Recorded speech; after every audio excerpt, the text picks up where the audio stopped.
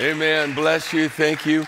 Great for all those that are online. We just welcome you and bless you in the wonderful name of Jesus. We're going to have a good time this morning. The baptisms were amazing, both first service and second service. I have a privilege, if they're here. We have 5 people who we would like to receive into membership this morning. And if Elizabeth and Omar, Sean, Judith, and Herbert are here, if you'd come just quickly, we just want to bless you and pray over you. Yeah, let's just welcome some of our new families and friends. So good. Yeah, come on up. Yeah, stay up. I want to just bless you. Thank you, Lord. Amen. Would you extend your hands this way and let's bless them. First of all, welcome to Life Church 7. We welcome you. We're so thankful for you and we bless you. So, Father, we just bless these gifts. I bless these amazing people who love you and know you. Thank you for what you're doing in their lives. And Lord, corporately as a church, we welcome them into this family. We bless them in their mind and their emotions and their memory. Lord, cause them to flourish at Life Church 7. Father, we just agree for that. Cause them to flourish. Thank you, Father. In Jesus' wonderful name, amen. Welcome. Bless you. Welcome. Welcome. So good. Amen. This past week, I was just preparing. I've been spending time just getting my voice back and kind of recovering. And so thankful for your prayer, your love and your concern. And so I think we're just about there. It is my goal not to hack and cough when I speak. So you just be in agreement with me. But I have a dear friend, a man that we have known each other many years. He's a minister like myself, kids involved in ministry. And he currently has just gone through his 3rd round of chemo, his colon cancer. His name is Terry. And so I texted him this week and I said, Terry, if you would have your wife anoint you with oil, and right around 11:43, somewhere in there, as a congregation, we're going to stand and we're going to pray for the healing power of Jesus to touch your body. I know right now in Coeur d'Alene, your wife has anointed you with oil, and Terry, you and your wife are agreeing. We are at Life Church 7. We're taking time for special prayer for you and others with cancer. That friends and family, maybe there are those that are here. And so would you just stand with me and let's just agree for Terry and for others. Let's agree that cancer must die in Jesus' name. That the kingdom is greater than cancer. So Father, in the mighty name of Jesus, I pray for Terry right now. I ask that the healing power of the Lord Jesus Christ flows into his body. And cancer, colon cancer must die and wither. Not only for Terry, for anyone else that is listening and hearing my voice. In the mighty name of Jesus, by your stripes we are healed. And so, Father, we lift Terry and others up today. And in this resurrection season, we declare the divine healing power of the Lord Jesus Christ. And everybody said, amen. God bless you. Thank you, Lord. Thank you, Lord. Thank you, Holy Spirit. It's going to be just have an awesome word for you this morning. I'd love to have you take your Bibles and go to John 15. We have, these last weeks have done John 13, 14, 15. I think next week we'll do 16 and 17. These are the weighty words of Jesus. They're just hours before he goes to the cross. Jesus is saying things here that you won't find in other passages of Scripture. His whole teaching on the vine is, you find, unique to John. John's gospel is probably 20 years later than Matthew, Mark, or Luke. It's John's gospel is such an amazing gospel. It's a well-developed gospel of theology. John writes 1st and 2nd, 3rd John. John writes the book of Revelation. John writes the Gospel of John. And in all of those letters, you will find intimacy and fellowship with Jesus. That is this common theme. John has figured out this secret with Jesus. And he actually kind of says it in his book, the one whom Jesus loved the most. I hope that you assume that about God for you. I hope you live that way. I pretty much feel like I'm God's favorite. Because you are. If you know and love Jesus, God has lots of favorites in his kingdom. Amen. That's such a good word. A recent study by the Barna Group, and the Barna Group is a Christian research group. They sample hundreds of thousands of people. Found that the number one challenge to helping people grow spiritually is not that most people equate spirituality with maturity. Let me start that again.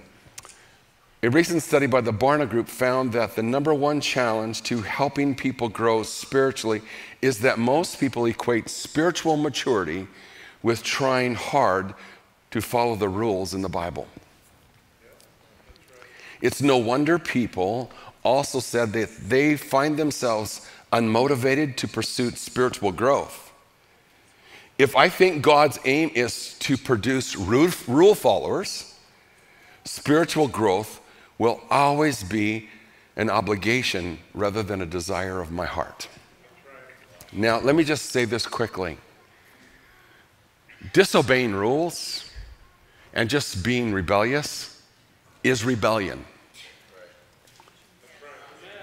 So I'm in no way quantifying that, hey, I'm not going to be a rule follower. I'm going to be a maverick. That's not the fruit of the Spirit. That's not what our design to be. But if I'm trying to follow the rules of Scripture and trying to do all the stuff, it'll have a disastrous effect on my heart.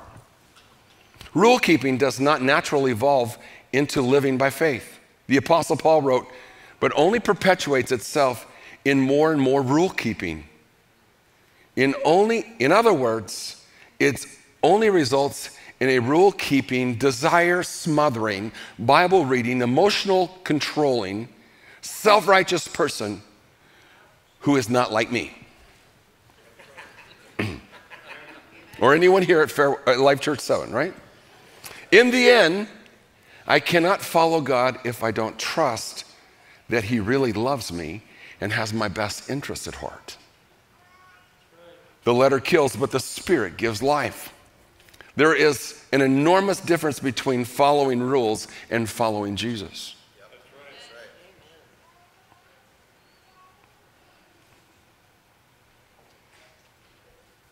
Truth be told, because I can follow rules without that ever cultivating having a right heart. The Apostle John records Jesus gathering his disciples together in the final hours just before he goes to the cross. And in his final hours, Jesus would share with them some of his most important words before he left.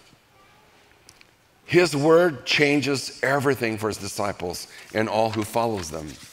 My big idea today is this: all who are deeply connected to Jesus live fruitful, joy-filled lives.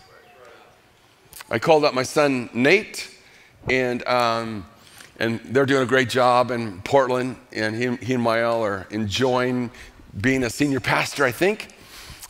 And talked to him on the phone, and I said, hey, Nate, what do you think of this big idea? All who are deeply connected to Jesus live fruitful, joy-filled lives. And then he listened, he goes, well, give it some thought. And he goes, yeah, I think that's a really good big idea. And then he sent me this note. He said, there's a huge difference between following rules and abiding in Christ, because I can follow rules without cultivating the right heart. So here's my question for us this morning. How do you become and stay connected? How do you become like Jesus and stay connected to him? That is the goal for every person here who knows and loves Jesus. I want to become like Jesus. I left following me because I wanted to follow Jesus. Dan and Shirley from Island View, welcome, pastors. So good to have you guys. I'm not trying to become the best version of me. That's humanism. I just got to be me. Well, if you do that, that is a life of a mess. Come on, let's be 100% honest. I want to free our hearts from things that entangle us. If you add Jesus to your life, you'll be miserable. If you surrender to Jesus, you will experience life and joy and peace in the Holy Ghost. Everything begins to work right when we surrender to Jesus. A big difference between surrendering and mentally assenting to him. And John 15 is all about this surrender. So let's go through it together. And, welcome, Holy Spirit. Wow. Wow, thank you, Lord. Would you stand with me? This is going to be so much better for you if you have the Holy Spirit right now. Begin to take the word of life and begin to open it to your heart and to your mind. So Holy Spirit, we just do that. Jesus prayed the Father that he would send the Holy Spirit. So Holy Spirit, here you are to reveal the love of the Father, to reveal Jesus to us this morning. We need revelation, Lord. We need clarity because we want, with our whole heart, our whole mind, and our whole strength, we want to love you and know you and walk with you. I believe that is the heart of every person here. So we say, welcome, Holy Spirit. Reveal yourself to us this morning. In Jesus' name, amen. You can be seated.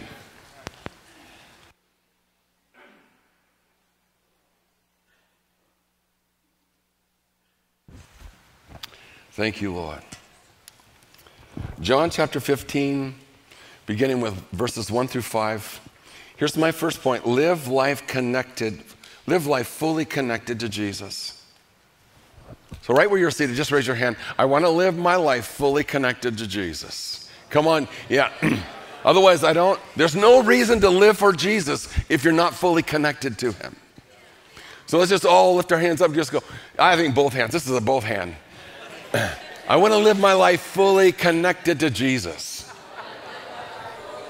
Yeah.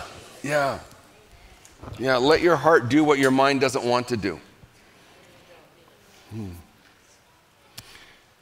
Verse 1 says, I am the vine. These are the words of Jesus. I am the true vine, and my Father is the vine dresser.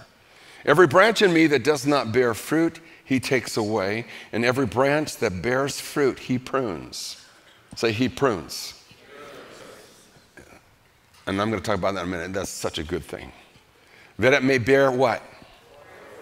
Let's all read this together. Just follow me. You are already clean.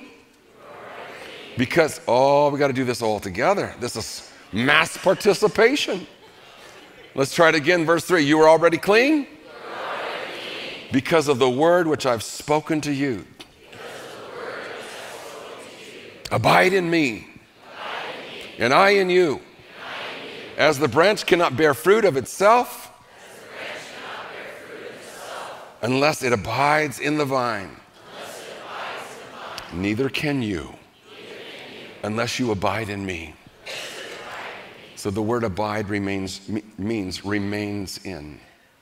I am the vine, you are the branches. He who abides in me and I in him bears much fruit.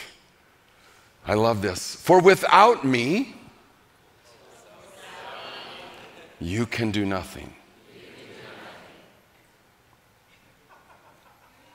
So Holy Spirit, we just let that sink in.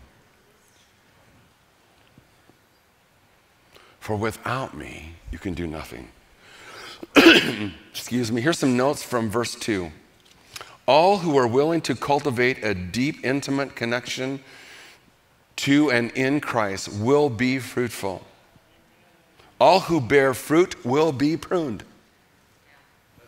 Just go ahead and raise your hand. I'm going to be pruned.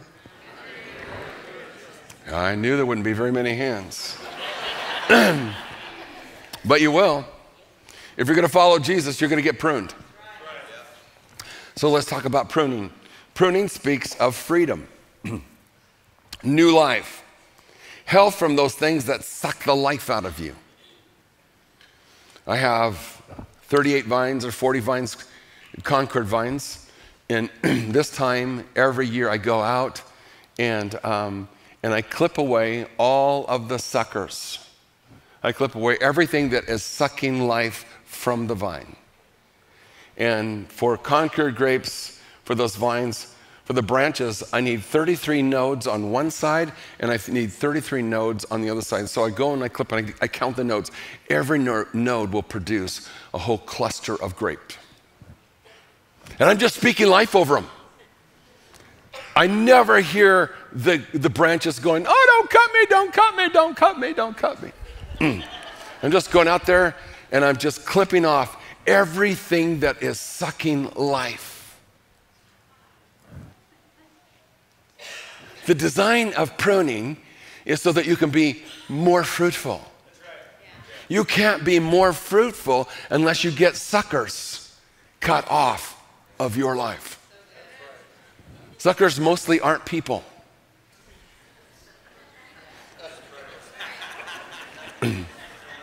Can be poor time management. Can be wrong interests. It can be a host of things.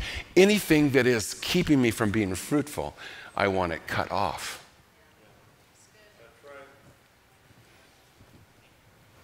Surrender is the road into fruitfulness. Well, Pastor Wes, and I have people say to me, Pastor Wes, I love my marijuana. Awesome.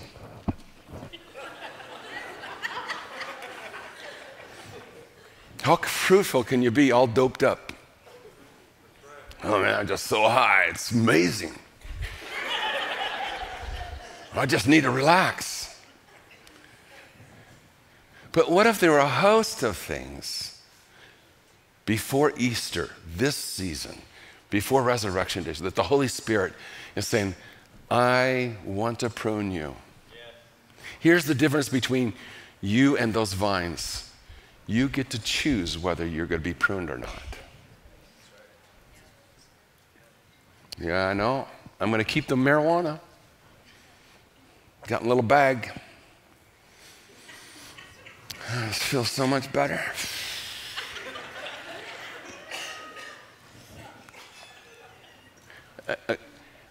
I just use that for a funny, and if you're saying, well, I never thought my marijuana was, listen, the highest high that you get is found in Jesus.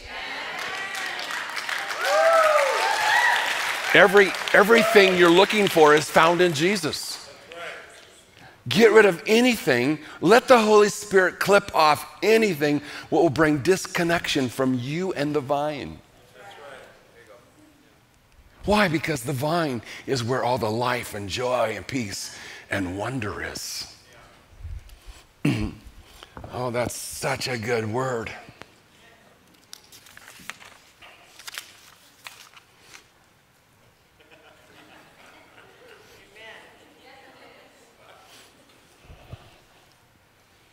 I won't say it. I'm going to keep going. Verse 3. As I get older, I've been able to control my thoughts more with the help of the Holy Spirit, and it's worked out well for everybody. Verse 3. Here's my notes from verse 3. Abide with and in Jesus has a purifying, transforming effect on my heart and my soul. Abiding or remaining in Jesus is, say with me, delightful and transformational. It's the joy of being with and in the author of joy. No wonder 1/3 of the kingdom of God is joy. The kingdom of God is not a matter of eating and drinking, but what? Righteousness, joy, and peace in the Holy Ghost. 1/3 of the kingdom is joy and laughter. You know, I can tell that we have people that are fighting off a religious spirit. I say fighting off because when somebody is laughing and enjoying the presence of God, they are so wound up. They got to have order. Oh, boy, that laughter really ticks me off. I think you should be sad. I think you should be mean. Anything but laughter and enjoying the presence of God. Well, I think there ought to be order. Your order or God's order? Because 1/3 of the kingdom is laughter and joy and peace in the Holy Spirit. And I just want to free our hearts from things that keep us living in mediocrity. I want to be connected to Jesus. Oh, thank you, Lord. Yeah. Often happens when you talk about laughter. For verse 4, Jesus makes it clear, fruitfulness, say with me, fruitfulness is connectedness. Let's say it again, fruitfulness is connectedness. Being connected looks like abiding or remaining in Jesus. It's not work. Man, my wife would be so ticked off at me if I came home and said, you know what, honey? Oh, awesome wife right here. Tell you the truth, honey, I came home really late. It's just work to be with you. How would that go in a marriage? I'm going to give you 2.5 hours tonight, and I'm going to work my way through it. Why would we ever treat the God of the universe that way? Why would we make a relationship with him that is meant to bring love and joy and peace and wonder, gratitude, and to have our hearts stunned by his wonder? How could we turn that into hard work? What a trick of the enemy. Psalms, I think it is 16, in his presence is fullness of joy. How many need some joyfulness this morning? Yeah, how many? He said, I need some more joy. Yeah, come on. Well, take Beth out to lunch. You'll get joy. Verse 5, here we go. Jesus emphasizes what our relationship with him is to look like. He is the vine and we are the branches. He who abides in me and I in him bears much fruit. Life Church 7, we are designed to bear incredible amount of fruit. Jesus said, without me you can do nothing. Fruitfulness in the kingdom of God depends on an abiding connection with and in Jesus. Jesus, listen, here we go. Jesus is always the vine. Let's repeat this. Jesus is always the vine. It's such freedom. Jesus is always the vine. He's always the source. Yeah. There's never a time that I am the vine and he's the branch. Jesus is the Lord of my life, the lover of my soul, my friend and constant companion. I am attached to him. Jesus is the vine, and he is in me, and I am in him. Whoa! That is such good news. Would you stand and apprehend this truth with me? We've got 2 more to go. So just in case some are going, oh man, I got out early. Not really. So good. Would you just lift your hands with me? And I want you just to say with me, Jesus, you're the vine. I'm the branch. I surrender to you. Come and abide in me. Increase. Let your life, the river of your goodness, your mercy, your kindness, your wonder, let it flow into me. Oh, thank you, Jesus. Thank you, Lord. Thank you, Lord. Amen. You can be seated. Number 2, live life fully connected and fruitful. Live life fully connected and fruitful. Verse 6 says, if anyone does not abide in me, he is cast out as a branch and is withered, and they gather them and throw them into the fire, and they are burned. Wow. If you abide in me and my words abide in you, you will ask what you desire, and it shall be done for you. By this my Father is glorified, that you bear much fruit, so that you will be my disciple. So my notes from verse 6 is this. I love that Jesus tells us the truth and warns us about casual carousel Christianity.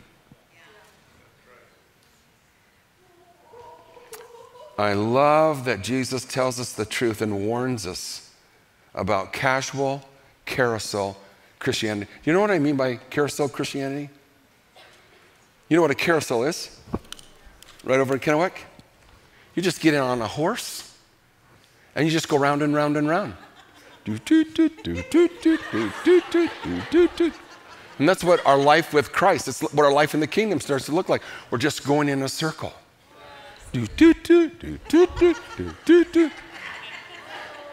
And we come to do our time on Sunday.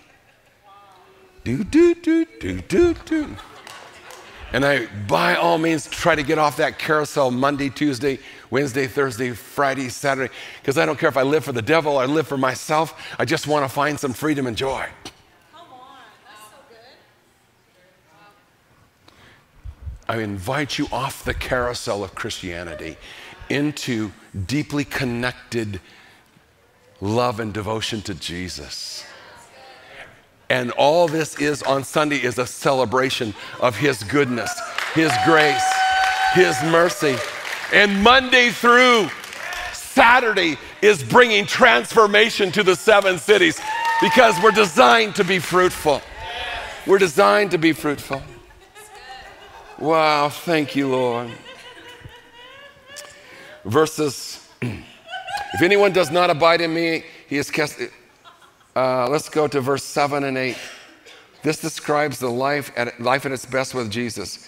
It is an invitation from Jesus to you for this life and the life to come. Abiding in Christ and His words abiding in me make me fruitful. Abiding is the invitation of intimacy and fellowship with God. Lord, I want to abide in you. Things that are on God's heart now become the things that are on my heart. Things that move God are now moving me. As I delight myself in the Lord, my desires become His desires. And He says, whatever you ask in my name will be done for you. I wonder how many times we're asking for things with unaware of the preposition, if you abide in me, and if my words abide in you. The whole thing of doing the kingdom comes from a lifestyle of abiding. That's right. Comes from knowing and loving Jesus. You cannot add Jesus onto your life. I've got Jesus, Hare Krishna, Muhammad, got my work. Everything's got a little bit of a box. Get off of the throne of your life. Ask Jesus to come into your life and say, Jesus, come. I want to be connected to you. I want to know you. I want to abide in you. I want your life literally to be flowing. When people see me, they go like, does that guy know Jesus or what? Wow. We're designed to shine, not to flicker. Well, I just don't want to stand out. That's not what the scripture says. We don't hide the light under a bushel. I'll tell you, the more you abide in Jesus, you kind of can't help yourself. You just stick out. Because the light and the love and the wonder and the goodness of Jesus shines out from you. It's such an amazing transformation. Let me just finish with 3. Did I have less time this time? Or am I talking more? When I ask staff questions like that, they never say anything. Because we have a meeting on Tuesday and we talk. No one gives up anything. So let me finish my 3rd point, and read the scripture, and then I just want to release a grace over each one of you. Number 3, live life fully connected to God and love others well. Wow, this is such a big one right now. Can I say some things? If you don't love President Biden, then you're not loving well. You don't have to agree with one thing that he's done. You don't have to agree with anything of his policy. But when we make the prize our enemy, we step out of connection with God. Because for God so loved that he gave his one and only Son, that whosoever would have it, would not perish but have everlasting life. Loving people that we don't agree with requires deep connection. Woo-hoo-hoo! I know after 43 years of ministry, our design is to love everyone. Well, I love you with the love of the Lord, but I hate your guts. Well, that doesn't work. Because I hate your guts comes out with this quasi, I love you with the love of the Lord. Look at what the Roman soldiers did to Jesus. He's on the cross, bleeding and dying. And he says, Father, forgive them, for they know not what they do. Stephen, being stoned with stones, says, Father, lay not this sin to their charge.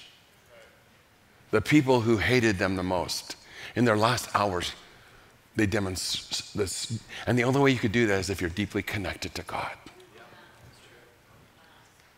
What happens when Nancy Pelosi, I'm just using these names because these are like, pew. And Joe Biden, Kamala Harris, what happens? They get saved, filled with the Holy Spirit. And the power and the presence of God begins to transform their life. When you, man, Pastor West, I'd have a lot less time to be angry with things. Can I free your hearts from a political spirit in such a political thing that Jesus said, my kingdom is not the kingdom of this world? I think everyone here should vote. And please ask the Holy Spirit who to vote for before you vote. Absolutely. But the help that America gets is not going to come from a political initiative. It's going to be an outpouring and moving of the Holy Spirit. Yeah, it's going to be Christ coming in and transforming our lives.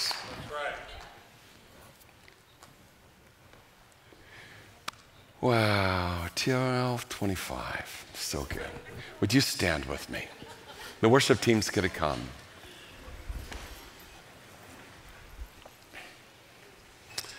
Thank you, Holy Spirit. Oh, we just stop and we just abide in you. Right now, Lord, we let go of all the things that are offending us. We let go of anger, rage, bitterness, and we just attach, by the power of the Holy Spirit, we attach ourselves to you, Jesus, to come in and to wash our mind and our heart and our spirit. Welcome, Holy Spirit, come. Come, breathe your life into us. We need you, Lord. We need you. We need you. with people just praying. If you're here this morning, you say, Pastor Wes, I want to connect to Jesus. I want Jesus to come into my life, to forgive me of my sins. I want Jesus, I want his love, his grace, and his mercy to come into my life. If that's you this morning, would you raise your hand? I'm going to pray for you right where you're standing. Yeah, see those hands up there? Yeah. Hands here, yeah. Anyone else? Yeah, hands here. Right now, you're just saying, I want to connect to Jesus. I want us just to all repeat this prayer together. Lord Jesus, come into my heart. Forgive me of my sins. I want to be connected to you. You are the vine.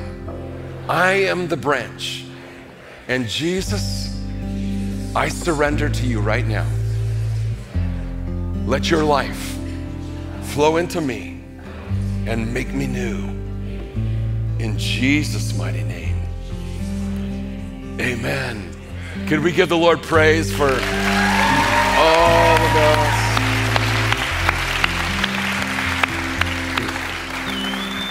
The Jesus gathering tonight is at 6 o'clock, and it's just more of what we're talking about. I just felt like in a season we're to come to Jesus gatherings and open our hearts and become more and more connected to Christ. That's the whole structure for Jesus gatherings. It starts at 6 o'clock. Last week we had an amazing time. If you're able to come, I encourage you to come. You'll be strengthened and enriched and encouraged. I think it's important, though, to dance and laugh and worship. A number of people just gave their hearts to the Lord. We had people that were baptized in both services. And we're going to go back to the first song, right? Awesome. So I'm just going to invite, just for a moment, a group of people. I just want to come and celebrate God's goodness, being connected to Jesus. If that's you, would you just leave your seat and just come? Just all come on up, yeah. You just want to come up and just say, I want to come and celebrate being connected to Jesus, abiding in him and Christ in me. And then Jim's going to close out. Yep. Here we go.